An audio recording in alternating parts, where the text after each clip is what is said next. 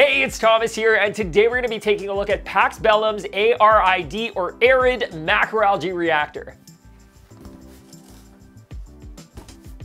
It's a big box.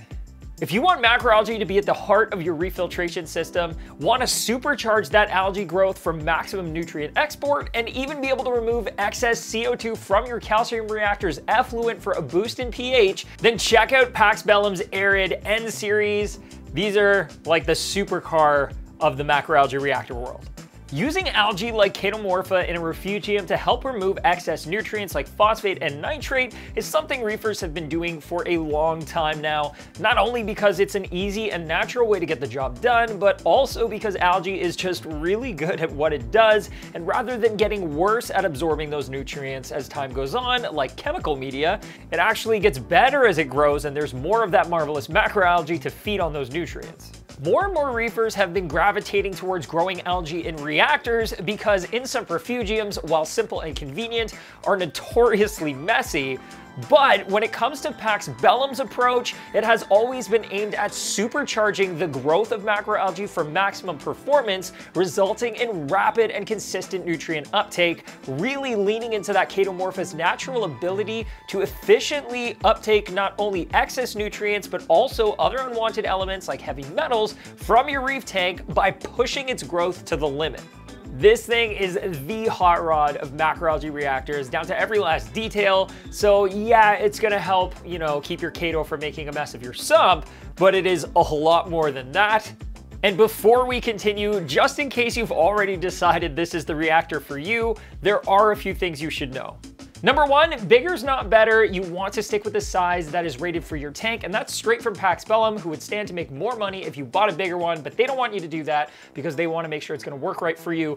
Number two, you're probably going to want to get a smaller protein skimmer or a protein skimmer that you're going to be able to easily tune down for a tank that is smaller than yours, because this is going to be doing a lot of the heavy lifting.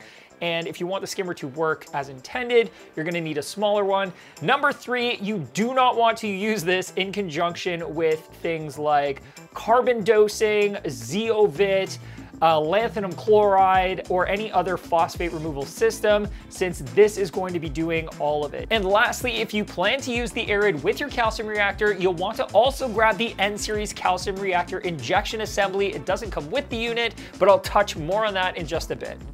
In the box, you'll find the Pax Bellum Arid Reactor with pre-installed light tube and sleeve, a pair of quick disconnects, the nitrate and molybdenum as well as iron and manganese supplements, the Meanwell power supply, some super lube synthetic grease for electrical connectors and O-rings, some spare thumb screws, a quick start guide and troubleshooting guide, and a cool prismatic sticker for repping that Pax Bellum pride. Pax Bellum's Arid Reactor holds a number of patents and uses refined high-power lighting and even laminar flow through the chamber of algae, paired with clear guidance on flow rates, photo period, minimum phosphate and nitrate levels, and dosing of the included nitrogen, molybdenum, and iron and manganese, so that you can create the ultimate macroalgae filtration system. The fit and finish on these reactors is top-notch, and they are lovingly and expertly handcrafted in the USA, and it definitely shows. The polished edges look fantastic, the components feel robust, the locking quick disconnects have a satisfying click and firm hold while still being very easy to apply and remove, and the lighting system is possibly the most impressive part of this reactor, but we're going to dive into that in just a bit.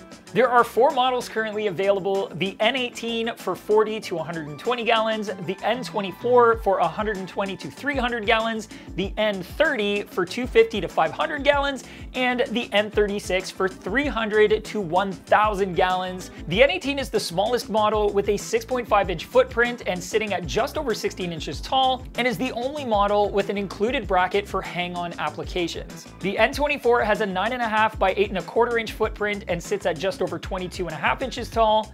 The N30 has an 11.5 by 10-inch footprint and is 30 inches tall, and the N36 is massive with a 13-inch by 12-inch footprint and sits at 36 inches tall. The setup is very similar to other macroalgae reactors, and the Pax Bellum can be set up either in sump or externally. All of the fittings are threaded in, so if you do prefer to hard plumb the reactor into your system, you certainly can, but soft tubing is ideal since it allows you to move the reactor and tubing freely when it comes time for maintenance. Once you've picked up your choice of tubing and pump rated for your model of Arid reactor, you can attach the tubing to the quick disconnect fittings and then attach the pump to the tubing at the bottom of the reactor. A DC pump is always a great option as it adds an extra point of tuning by increasing or decreasing the amount of flow through the Chaeto to dial in that growth. Water enters at the bottom of the reactor and then flows up to the top of the reactor and then back to the sump or aquarium. Next, you can open up the reactor and add 1 to 2 handfuls of Chaeto to each section and spread it out evenly around the light tube. Once in place, you can twist the center disc to tighten down the spirals and lock the Chaeto in place so you can easily slide it back into the reactor. Next, tighten down those thumb screws and then you can turn on the pump. If you are using a DC pump, you can start with the flow rate of your pump right in the middle of that suggested flow range. After that, hook up the LED power supply to a timer or your aquarium controller and have the Arid's lighting set to run the opposite schedule of your Reef tank lighting with a 1-hour overlap. So the reactor should turn on 1 hour before the lights on your tank shut off, and it should turn off 1 hour after your Reef tank lights come back on. Then it's just a matter of sitting back and watching your Chaeto grow and dosing the included iron and manganese supplement to ensure that thick, robust Chaeto growth, and testing your phosphates and nitrates to make sure they're in the range you'd like them to be in and they don't get too low. Because it is definitely possible for the reactor to do its job too well, so testing for phosphate and nitrate regularly is best practice. You will most likely find while phosphate is coming down or being maintained at your desired level, that nitrates are being reduced more rapidly, and that is why they've included a bottle of nitrogen and molybdenum that you can dose to keep your nitrates between 20:1 to 100:1 nitrate to phosphate ratio, which is what they recommend. So for most of us, that would translate to 1 to 5 ppm of nitrates to 0.5 ppm of phosphate. When you eventually run out of both of these macroalgae-based supplements, they are available in 125 ml all the way up to 1,000 milliliter bottles. And like I was mentioning earlier, Pax Bellum uses their internal light bar to illuminate the algae from the center of the reactor outwards. This is one seriously strong lighting system. It puts out the equivalent of intense noon-hour tropical sunlight with upwards of 2,000 par measured at the innermost area of the reactor, which is a ton of light. The LEDs wrap around an efficient and silent heat pipe that keeps the LEDs cool so they perform optimally and last the test of time. The Arid uses a mix of 660 nanometer reds and 420 nanometer blue LEDs that are phosphor coated to add in a fuller spectrum and whiter appearance for more robust Chaeto growth. And I must admit, I'm personally really happy to see that they didn't go with that hydroponics blurple color that tends to be really hard on the eyes. Having a spectrum a little bit closer to daylight makes it pretty easy to see when your Chaeto has that lush green growth that you're looking for. While the light tube isn't waterproof, it is water resistant and the LEDs are protected by a clear film and the end of the tube is dip sealed. So short of letting this light tube go for a swim, which you definitely do not want to do, any sort of wet hands, small splashes, or humidity is nothing to worry about.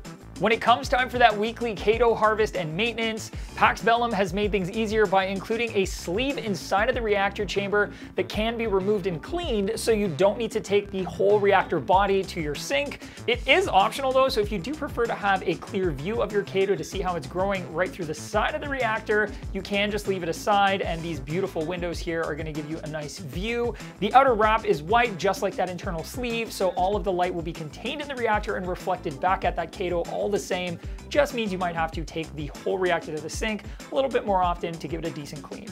The quick disconnects that I mentioned earlier definitely help with the process by making it easy to remove the reactor without any trouble, and the thumb screws on the top of the reactor are very smooth to turn, which I was very happy to see. I'm also really glad to see that Pax Bellum makes all of the parts that make up this reactor available as replacement parts, so if you ever find yourself without a working Pax Bellum reactor because you maybe accidentally had an oopsie daisy with something and broke it, you know you're not stuck buying a whole new unit. You can just get a replacement replacement part for the part that you damaged.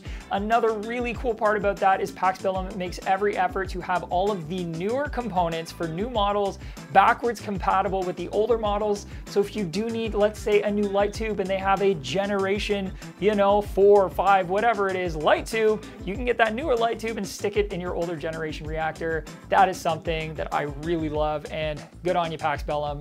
That's the way to do it. And like I promised, for those looking to create that perfect marriage between their calcium reactor and their macroalgae reactor, Pax Bellum has an injection assembly you can pick up and add on so that excess CO2 in your calcium reactor's effluent can be fed into the Arid, providing your macroalgae with extra CO2 for photosynthesis and boosted growth, while simultaneously raising the pH of the effluent before it makes it back into your reef tank, minimizing that pesky little drop in pH that calcium reactors are notorious for.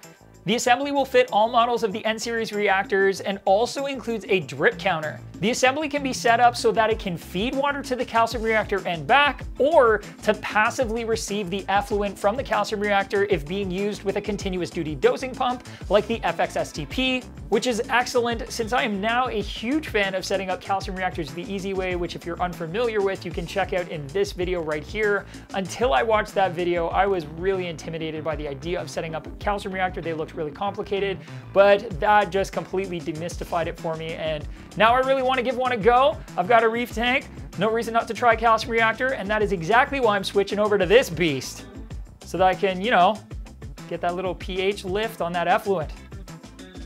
Yeah. Check it out.